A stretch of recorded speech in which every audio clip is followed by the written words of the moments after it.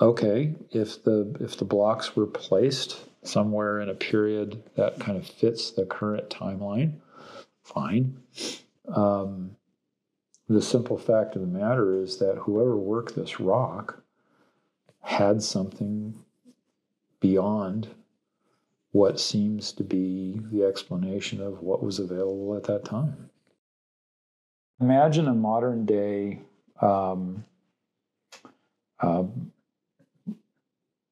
electric-powered joiner or planer, like a hand plane that you would plane the edge of a door. You can buy a Makita version of this, and it looks like the old-fashioned one that just had a single blade on it. It's got a big flat surface. But the electric ones now have a rotary cutter.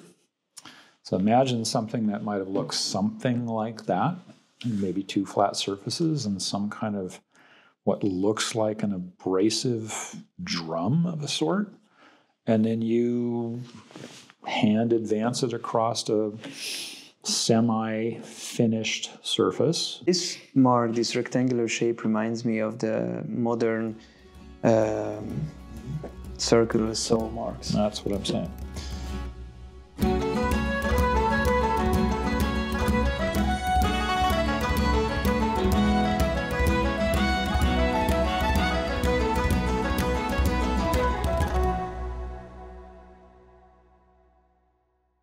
So before the Serapeum, we were talking about these polishing techniques, and you mentioned one of these, which is also present here in the, actually it's kind of a, I don't know, 50 centimeters deep layer, which is shoveled, not shoveled, but shaved off from this huge granite block. Yeah, scooped. Is it scooped? Yeah, these, the ones that you're sitting on, this area, the casing stones, the granite casing stones of that particular is the smaller pyramid. The pyramid. But it's only present around the entrance. Yes. So it's like that's where they started to create the finished surface. And they were working away, looked like they started at the actual, this is another scene on the, this is 90 degrees from that. I think it's the other side of the pyramid. This is on the, it's supposed to be the mortuary temple's entrance or something like that. So this would be the side of this pyramid that's 90 degrees from the entrance, 90 degrees clockwise. Yeah. So what did you call it? The temple, the mortuary temple. Mortuary temple. It's right. Was built right up to it. In front of it, yeah. And the scan pyramid guys just found something there because there was I think this part was luminescence dated. They not the scan pyramid guys, but the other research team, I don't know when, probably a long time ago, they tried to luminescence date the casing, and it came back around the time of the mainstream timeline. So it was kind of accurate, probably a couple hundred years before, but it was close to that mainstream time when they built the Menkaure pyramid. But there was another, I think they kind of dug something in or in between the blocks. It was kind of a probe or something, I don't know. I'm so curious what they're testing or how could you even start? I mean, I know that they are using the muon radars, the cosmic particle detectors, to find new voids and new passageways in the pyramids, but how would you start look around? Goodness. Bless you. Around the pyramid. Because definitely there are some interesting parts outside, around the mortuary temples and the causeway, etc. Well, I think, kind of coming back to what you just said about some method of dating their sample or whatever they did right there.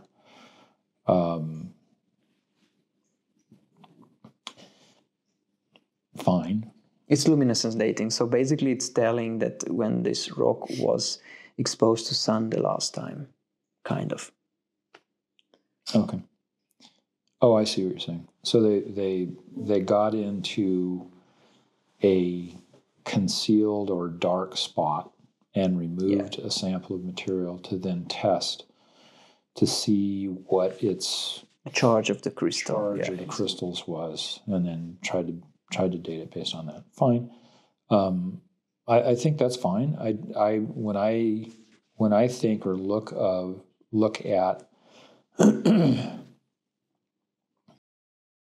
what seems to be evident even in this slide here of the finished surface relative to the either side of what looks like the finished surface, we still see evidence of some kind of removal tool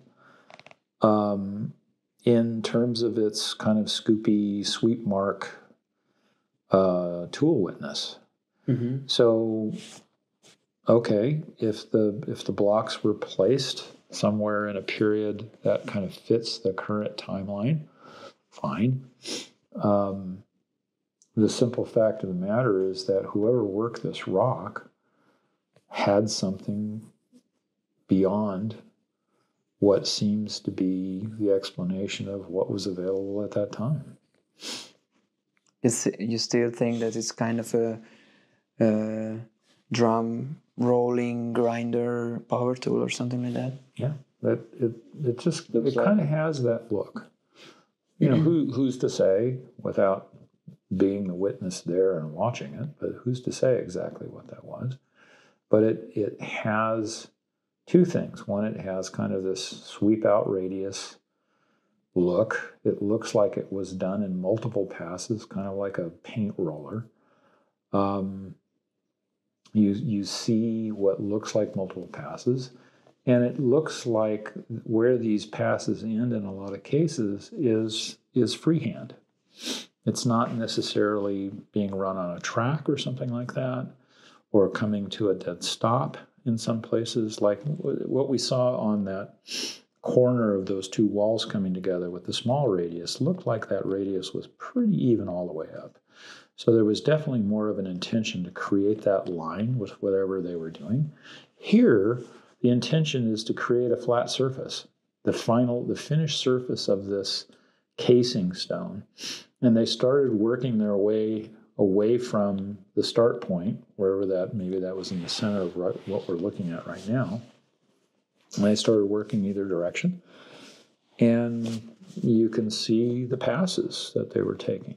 Now the same is also there with, I think this is the Khafre pyramid, the middle one. You know, this, I think it was the first blocks, but still the casing. I don't know how it's called. It was a corner block. It was on the floor, but still part of the already removed casing. Yeah, or how was it the... I think that video was to show that the surface of that is really pointing at the surface that's all the way up at the top. Yeah, exactly. So you have to keep this line, and you have a quite low tolerance in this height. Mm-hmm. Because if you just deviate 1 millimeter in the bottom, probably you have half meter or more on the top. Well, once again, I mean, whether you have a path-guided tool that then replicates that guided movement onto the surface of the stone, you know, like a milling machine would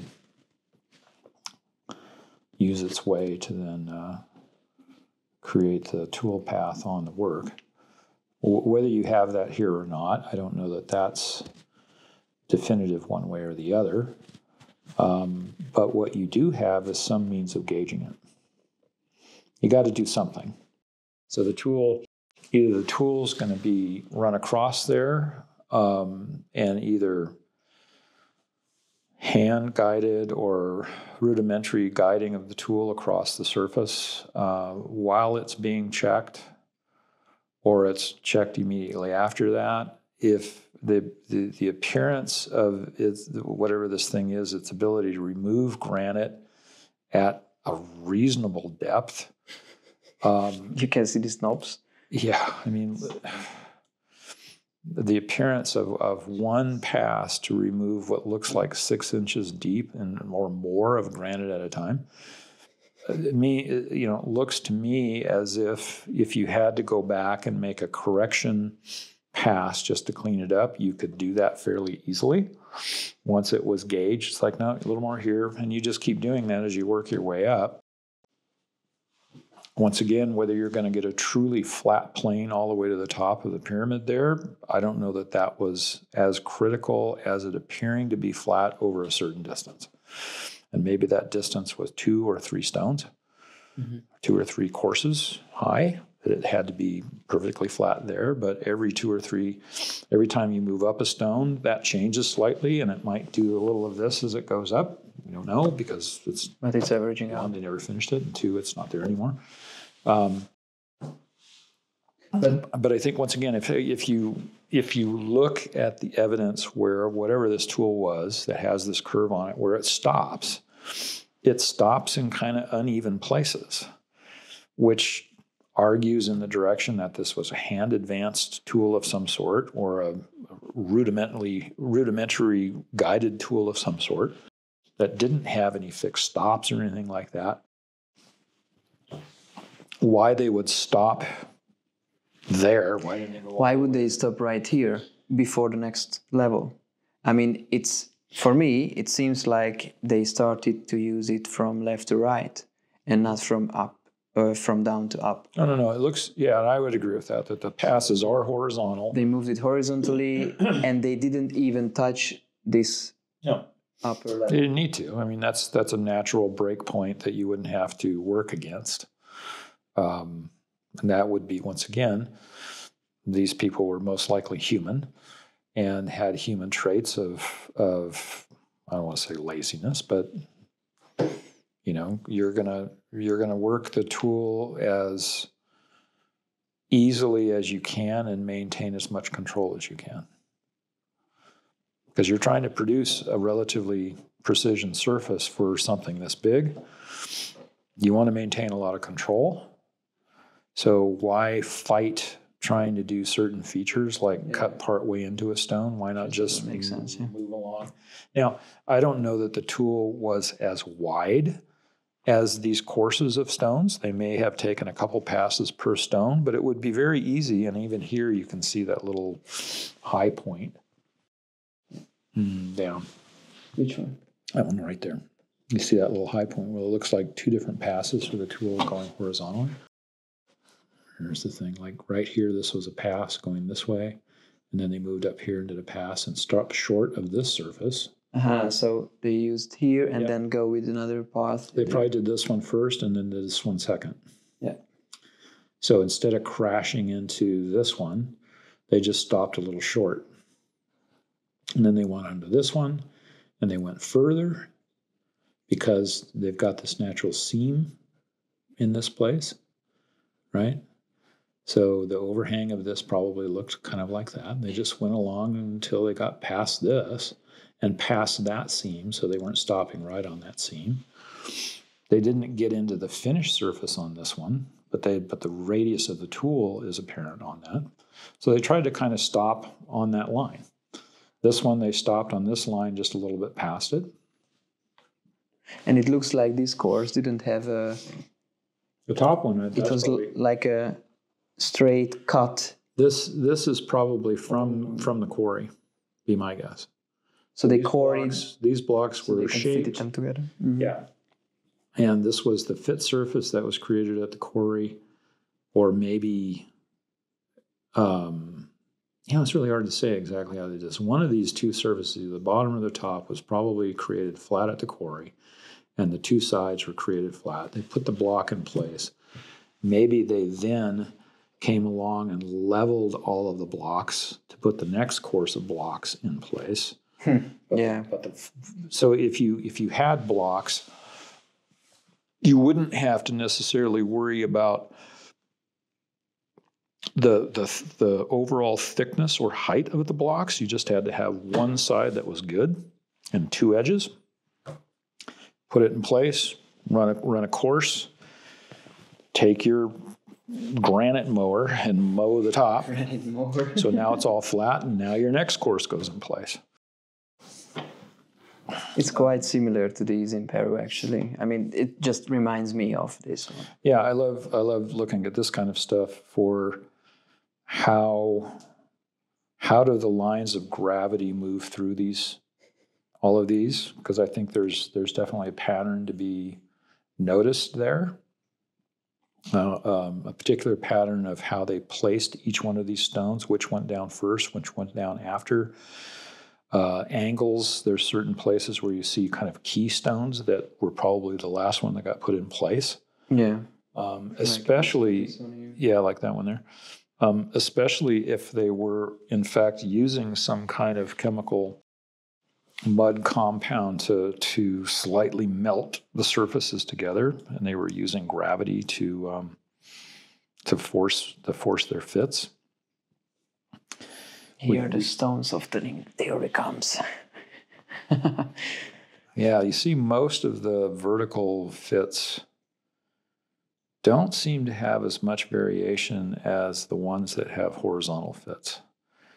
And the horizontal fits would be much more greatly affected by the use of gravity to fit them, right? So if you were melting these things with some chemical, you'd have much more of that action on the horizontal lines than you would on the vertical lines. You would think. That's what That's a very deep rabbit hole. But here is your favorite stone from one of my favorite stones. But here's a good spot right here. There's a bit of a ledge right here that's kind of coming up this way. On this plane, the lines are coming straight. But on this plane where this ledge is, you can kind of see them following, and it follows that ledge. So you were telling here that it's probably a drum roll grinder, handheld. Yeah, imagine a modern day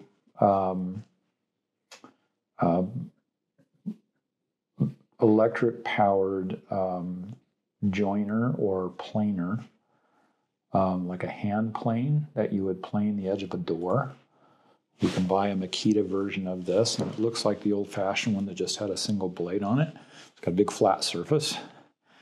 But the electric ones now have a rotary cutter.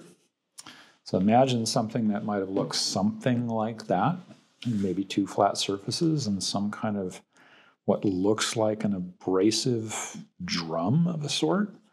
And then you hand advance it across a semi-finished surface, somewhat flat, like you can kind of see to the outside of this one's not as flat as I would have expected, but nonetheless, you run it across, and it's once again hand guided. Some people's first thought was the edge that you see to the left of the photo looked like a big radius. But in fact, but in fact, it's not a true radius. It's like just a handmade line. It's a handmade line. And the reason I say that is because if you move over one, and you can actually see, stop there. Here you can actually see one plane that goes over, and then there's a ridge to the right. If you move over to the right there's that ridge. And then there's the next cut. Now, which one happened first, I couldn't tell you. But there are two cuts. Just start to record because then it will be hard to remember what you're pointing at. Okay. So if you look closely at like this area right here, you see these striations or lines that move from afar to close to us. Follows this ridge line here between the two different passes of this cutter. We see that the edge of this pass radiuses up just a little bit, and it seems to be about the same radius as you see over here where it radiuses up to the edge, the end. So that's this whatever this cutter was, had a slight radius on each side of it, which would definitely be an advantage for blending one pass to another without just a crisp edge. It's much easier to get blend lines that way by having a radius. We do this sometimes on belt sanders. So if you look closely, you see the actual what look like if you ran a paintbrush down here with fresh paint. When the paint first went down, you'd see these little grooves left by the hairs of the paintbrush. It looked kind of like that, but I'm not saying that's how this was done. I'm just saying that's a good way to think of what these things look like. This was probably left by some kind of abrasive drum that was spinning, like I said, that had a little bit of a barrel shape out here, and probably one on this side, but we can't see it because the surface drops to this level here. Do you need to hold a consistent revolution per minute for this kind of pattern?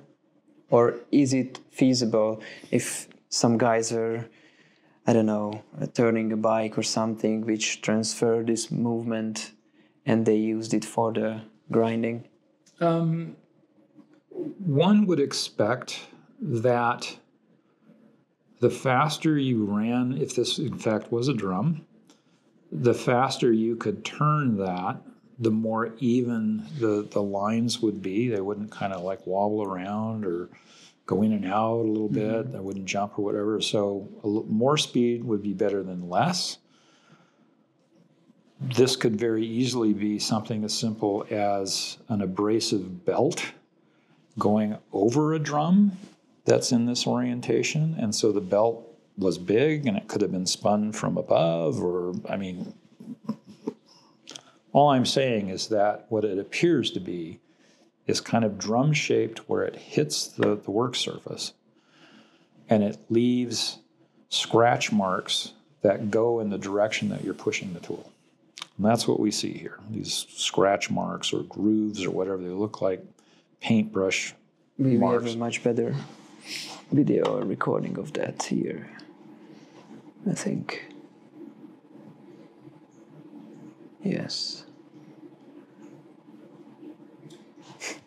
Yeah, you can kind of, I think the orientation of this, you can kind of see them here. Yeah. Turn this around, and that's why. You see them going this way. Anyway, back to the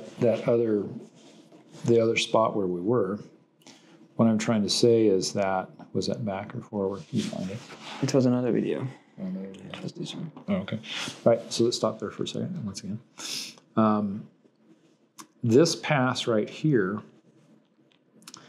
is a little deeper than this one. Doesn't seem to be deeper than the one next to it. But it looks like they'd already taken one pass here, and then maybe they did this, but they realized that this one was too high or something, so they came back and took another whack at it. And the second time, they didn't start all the way at the end, and they didn't finish all the way at the other end. And you can see where the tool comes down and begins to hit the stone about here, and then moves across here, and then begins to pull out somewhere right around here. Because you don't see this dent here anymore. It kind of is starting to pull out about the time that this line starts to disappear. The other thing that you see is that these lines that appear to be fairly straight, these lines come along here and then they turn a little bit. You can't see it because this one's blurry. Maybe the video has it. Really? It was turning? You have to get up at it as opposed to being so close to the surface to actually see. Yeah. I probably have a photograph that you can see that from. So it's saying that these striations on the right side of this ridge here, they're turning this way. They start turning. Yeah. Not that tight of an arc that you just did. But slightly. Turn slightly. Yeah. There was a spot maybe further down where it kind of appears. We will find it. Picture. Yeah, I have tons of videos, and I still didn't have time to select the best ones. Oh, shoot. miles on this thing. You can kind of see it here. So this line, this is one single pass that went from that end all the way to the other end. But here you can see where the tool landed somewhere right in this area, swept through here, and came down and started to come out right around here. And as it was coming out, it started heading a little bit to this direction. And that's implicating that they pulled it out and they turned slightly as they pulled it out. And that was, when I walked up to this thing, I don't know if you watched me when I first walked up to this, and I just started shaking my head. It's like, it's obvious. It's just obvious that this was a hand advanced tool. It was about this wide. They took multiple passes at it. This one pass, they came down. They didn't follow the line of the other one exactly accurate, and you can see where it curves a little bit and sweeps. They tried to blend that pass as best they could, so they came in, and it was kind of a blend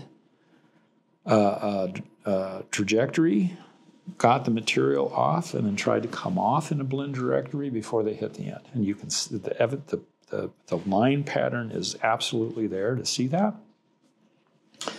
And there's a couple of other ones that aren't quite as obvious as that one as you go all the way across this thing. But you see it all the way across. So it couldn't be a circular saw. This was not done with a circular saw. I was wondering, is it... This is actually the only stone that I've seen this exact pattern on. This was the only stone I saw this exact pattern on. I kept, because this was one of the early ones that we saw. I think it was day 2 maybe. And I kept looking to find this one. This is a particular pattern of what looks like a particular finishing, semi-finished to finishing tool.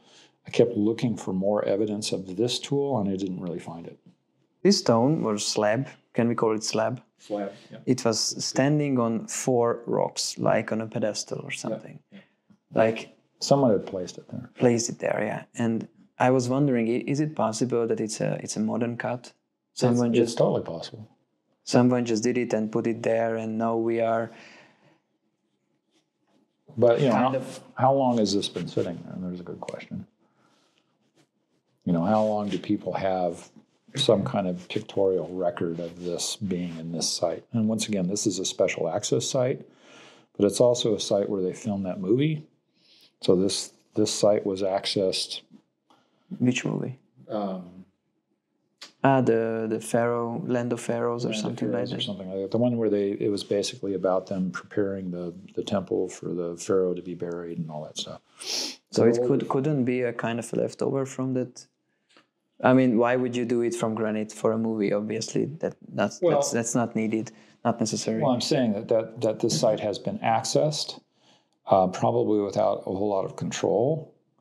But I don't know if a tool existed prior to about 1970 or sometime in the 60s that could have left this witness.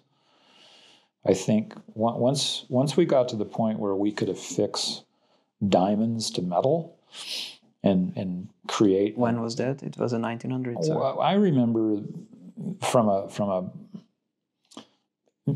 industry accessible standpoint, these things started to appear in the early 70s. Really? Mm-hmm. And that would be diamonds that were fixed to steel plates with silver solder or something like that.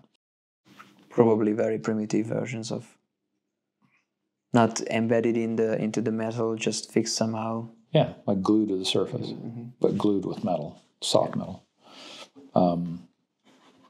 They were making lapping tools out of them. This is what we used to sharpen our tool bits with. Now this is another great. I miss this one. That was the point where I was lost in the Cairo. It was in the Cairo Museum, right? Oh, you missed this altogether? Oh, man, Yes, this is a really good one. I mean, I missed the entire group, and I was wondering. I seen a lot of statues, vases, reed bows, etc. But Yeah, and I was looking for you, but I was kind of fixed on this one. I want to hear your opinion about this because I missed it. Yeah. This one has the appearance of a circular saw, and kind of in the way that a carpenter would use a skill saw on a piece of wood that was too big for the saw, so the saw didn't get all the way across the wood. It's unfortunate that the box itself is lying on its side, because it kind of changes the point of reference to think about how this was done. So you just have to kind of let go of that and say, chances are this box was originally started by scooping out the interior. Enough was left on the bottom to make a cut and remove a lid from the bottom to then become top. So the inside was scooped out to a rough finish, and then it was flipped over, and they started to remove a layer of the bottom that would become the lid. The top portion of which had been shaped with a couple of big facets that ran the length of it. So you have that kind of like gabled sides to the lid. And then they had what looked like a sizable circular saw. Although I'm not convinced it was circular, but there's evidence that kind of says it was. Talk about that in a second. But it wasn't big enough to cut entirely across the width of the box in a lengthwise direction. So what they did is they cut to center, or just past center, by coming in from the sides in multiple passes.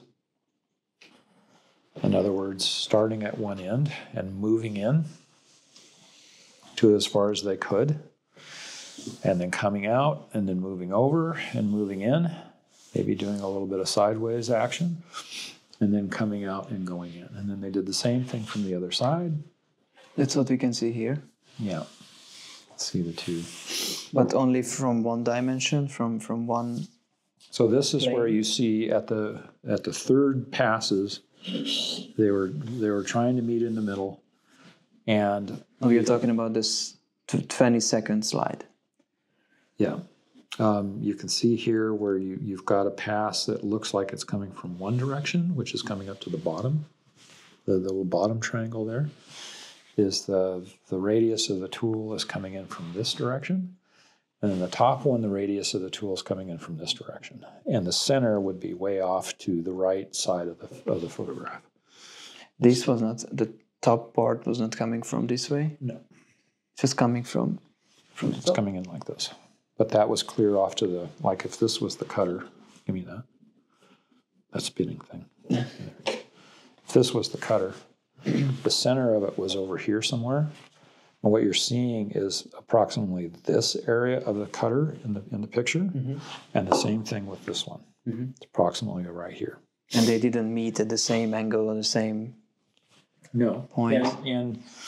And then either what they were trying to remove as the portion of as this far along on the lid either broke off or they got stopped, and somehow they never finished it, and then somewhere along the way, history, somehow that piece broke off. Maybe somebody salvaged it because they saw it was already cut this far. They broke it off so they could use it for something else. But it was, you can see it's been broken, and it removes the evidence of this rough working to get that slab off the end of the bottom of the box. The saw marks over on the side slide there don't meet up exactly. They're fairly close, but they don't meet exactly, which meant that this was probably a hand-advanced tool of some sort. Fairly well guided to try and meet in the center, but they didn't quite get there. That's probably as good as they could do. But this was not the circular one. This one looks to me to be circular. Also. Yes. But hand-guided. But it's all hand-guided because, like I said, they came in from one side and out. They might have moved a little bit like this. Maybe they moved in like this. And then they moved over and did kind of the same thing. And then they moved over a third time and did kind of the same thing. But this time, this is where we see the break of the top, where the piece is broken off. There's 3 passes because you can feel 3 separate planes. Mm-hmm. They kind of meet, they blend nicely, but you can feel the difference in the planes as you run your hand across it.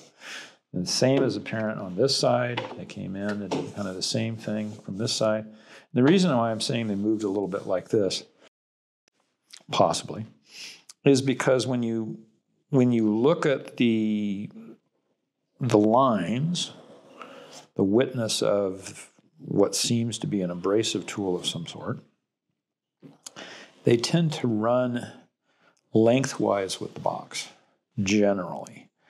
Now, I didn't get a chance to map every square inch of that to see that they were all running in parallel lines or there was some curvature that would more so indicate a round disc-shaped tool of some sort. And this is where I kind of got stuck. It's like I'm not seeing as much sweep in and sweep out and motion of this swept in and swept out as I would expect to see. But when you get to the last cut from both sides that still has material sitting above it, the line that you see is circular. So could this have been done with a drag saw that had an arc on it? Possibly. Could it have been done with a drag saw with loose abrasive? Kind of struggling with that a little bit because of the look of the scratches. I can show you how it looks like when they're making something with loose abrasive. So they are trying to cut these relatively tiny slab. They're putting some kind of blockade. Yeah, dam on both sides and using this drag saw made out of copper or drag bar. It's not even a saw. Mm-hmm. And after, I don't know how many hours, probably a lot, they finally cut it through. They're using the same sand and water method for the abrasive. And when it's done, I'm trying to, here we go.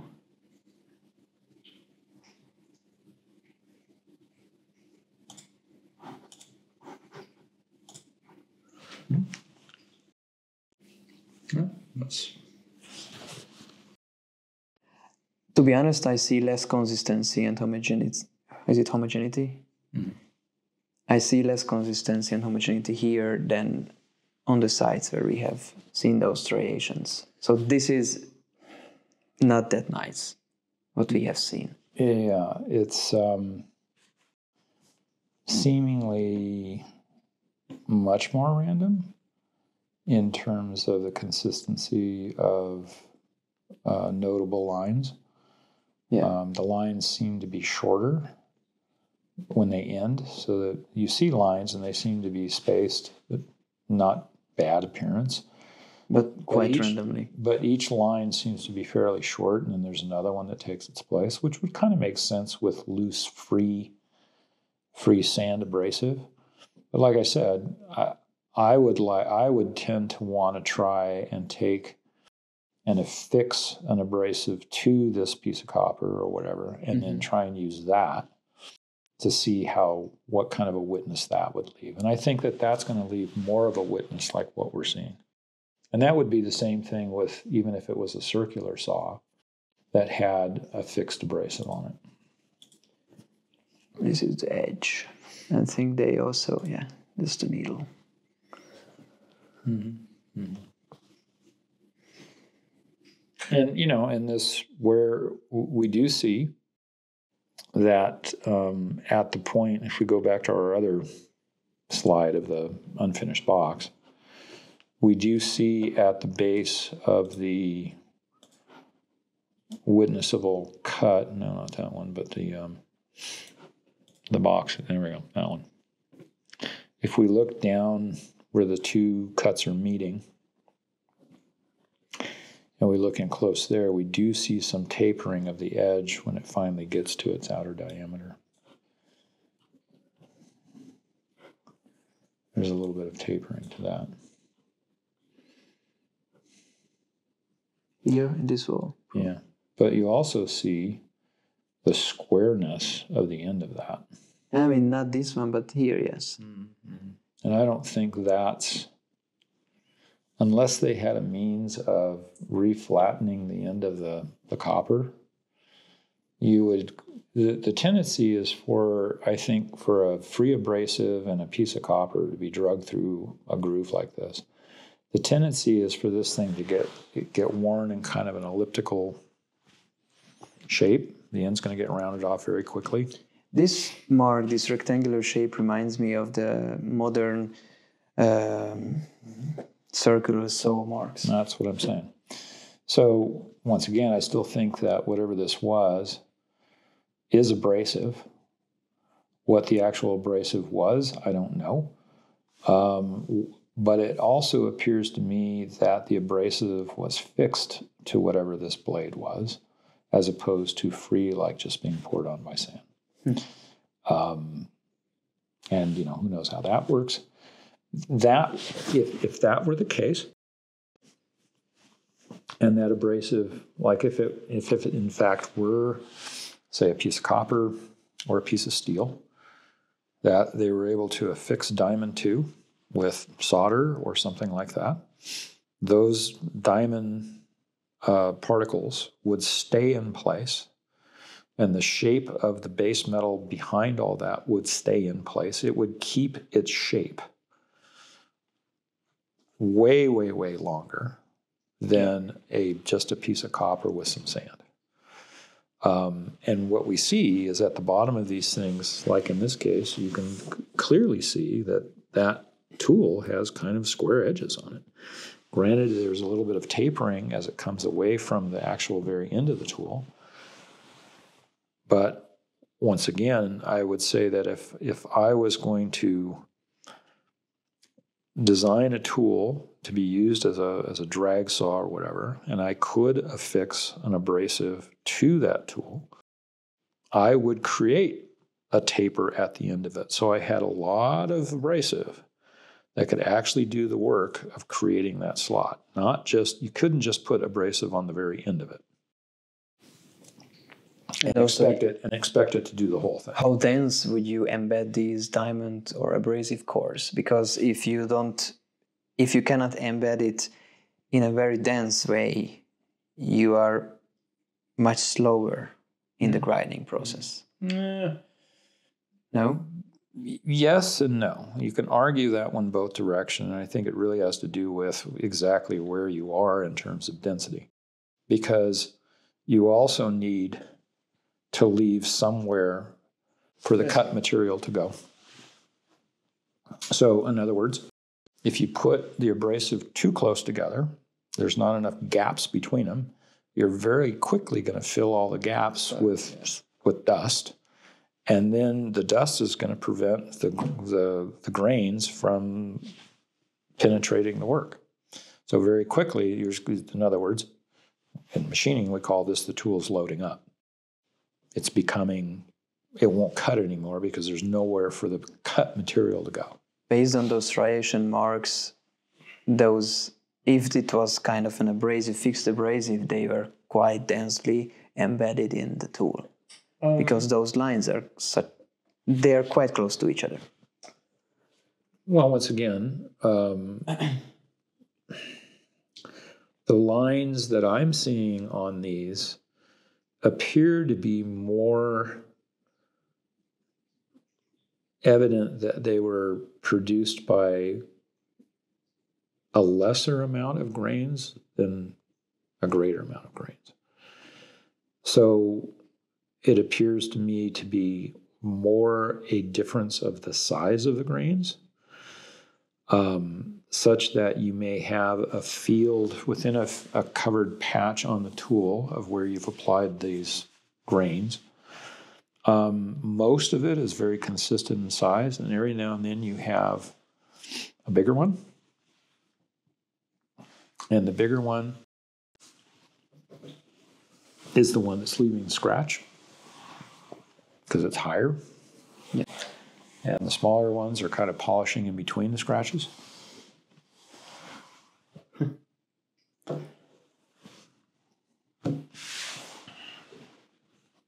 So, kind of coming back to this box thing and looking at, I wasn't able to get a photographic map of that whole kind of cut surface that we're looking at to the right here. So I can't map. I need to be able to map all of those scratch lines to get an idea of what the shape of this tool was. If in fact it actually was spinning like a circular saw, or whether it was a drag saw that had a radiused, somehow it had a radiused end or a radiused edge